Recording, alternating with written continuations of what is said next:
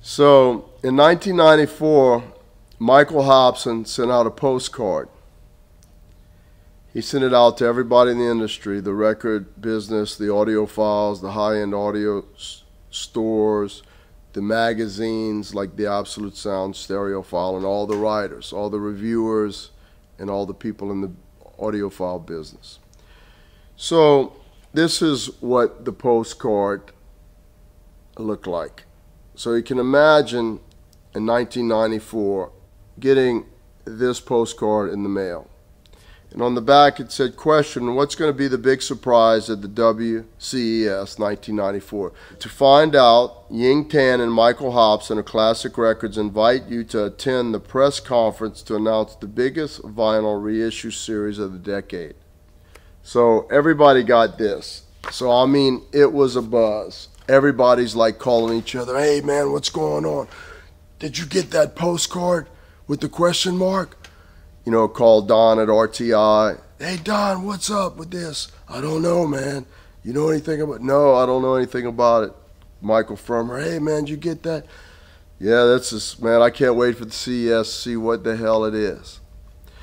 So a couple nights before the CES, Michael Hobson and Ying called me. They said, Chad, we want to invite you to dinner on Thursday or Friday night, whatever it was.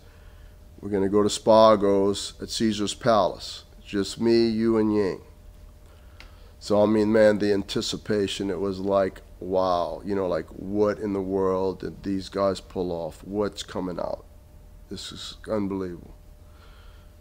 Just can't wait to see what it is. So, I mean, they just played it off, you know, just invite you. Well, man, what is it?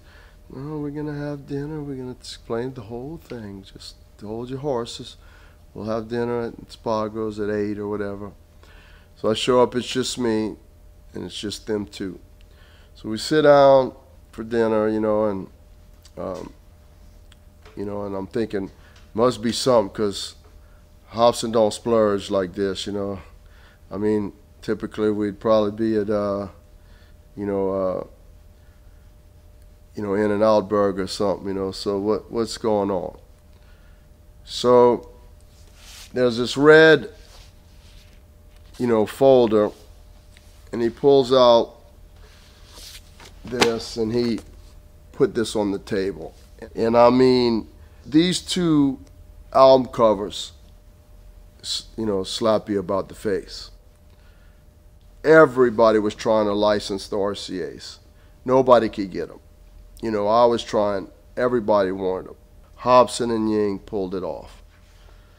So Classic Records present the RCA Living Stereo Limited Edition. Classic Records is proud to announce reissuing a select number of the famous RCAs. Release schedule will include 12 titles in 1994 and 12 additional titles in 95. Classic Records was born with a vision to provide die-hard music vinyl lover the highest quality process and materials possible.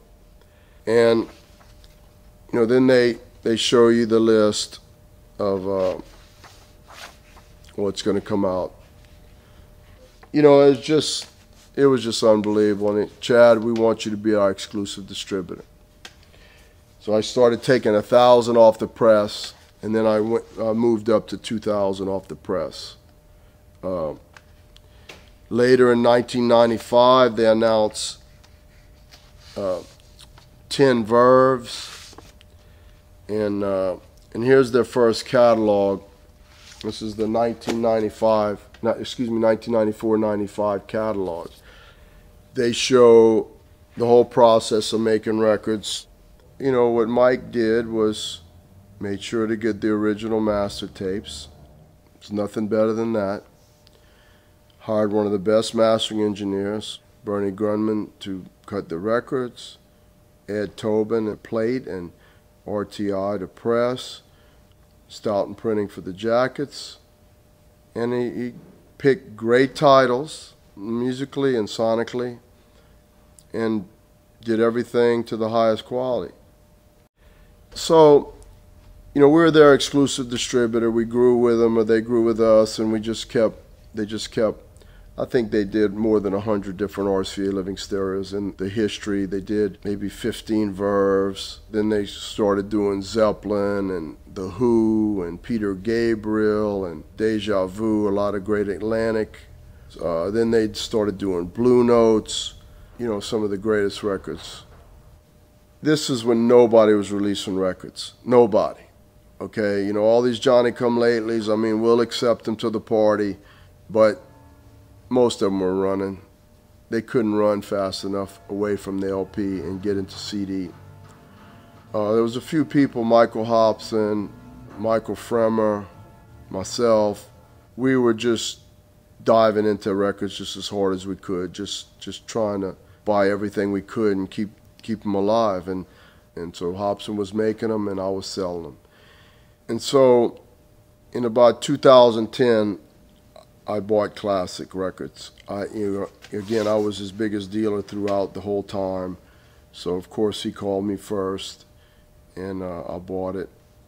What was it, 9 years later, 8 years later, Michael called me to sell me his archive collection that he kept for himself. But Mike did a real good job, or his employees did a pretty good job helping him keep 2 of each of the records he made. And he made a little sticker that 1 of 2, 2 of 2 on everything. So it's behind me here. So I think there's like 100 boxes, 3,000 to 4,000 records. Now these are the first records. I don't want to say the first records off the press because those would be test pressings. And we got some of those as well. But these are the first final product. And it's fixing to go on sale shortly. So I'm going to go pull one to show you his little stickers. Okay, so I'll just pull out a couple of examples. This is the Royal Ballet, done just like the original Royal Ballet with the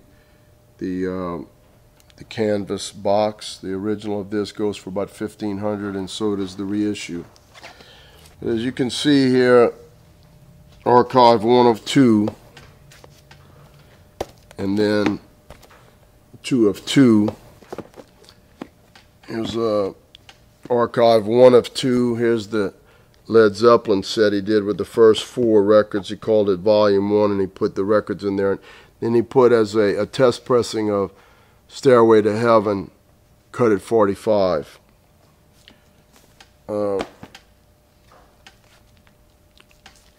Here's Kind of Blue. So, I mean, I just give you an example of some of the goodies in there. It'll be interesting to see how long they last.